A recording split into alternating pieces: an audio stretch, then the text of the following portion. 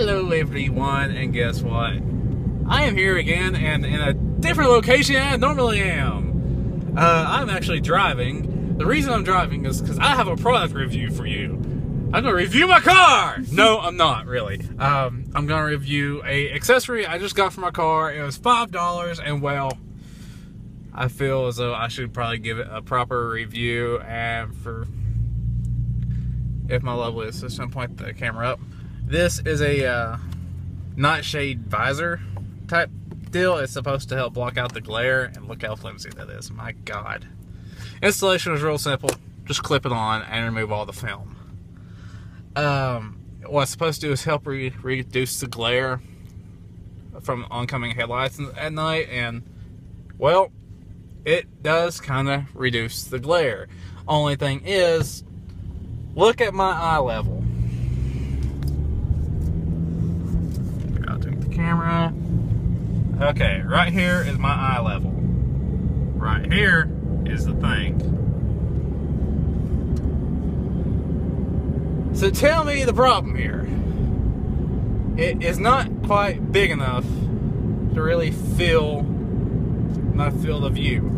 I need to do this, and it's like really uncomfortable. I look like a complete retard as that guy right there just looked down at me like, what the hell is he doing?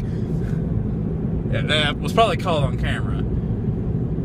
He's probably wondering what we're doing. Yep. I mean, this would probably be better if I had like a lower roof or something, but I don't. That doesn't work either. Yeah, bring that down won't do a dang thing. That actually comes down just about as far as this, so.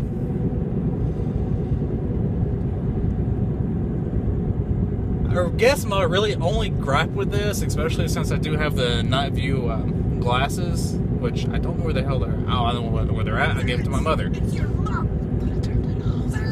It's your mom. Hello, Ahmed. But yes, my only gripe with this product, other than it being kind of cheap and flimsy, is they could have made the visor part a little bit longer to actually cover your field of view, because I can look underneath it all day long. It won't even bother me. I don't want to feel like a damn giraffe. I'm not a tall person. I can't do that. So, therefore, the HD Vision Visor, if you're kind of tall, it's good. If you're kind of short like I am, and I've even got my seat raised up, basically as high as it'll go.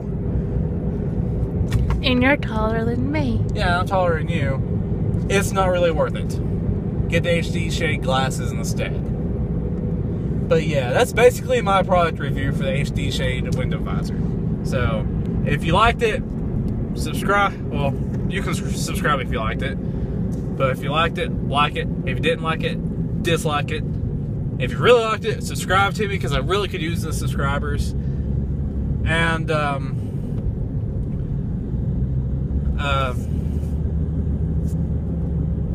was going to ask you all a question, but I completely forgot the question. Oh well. So yeah, I am Wayne on YouTube, and I will be seeing you all again real soon.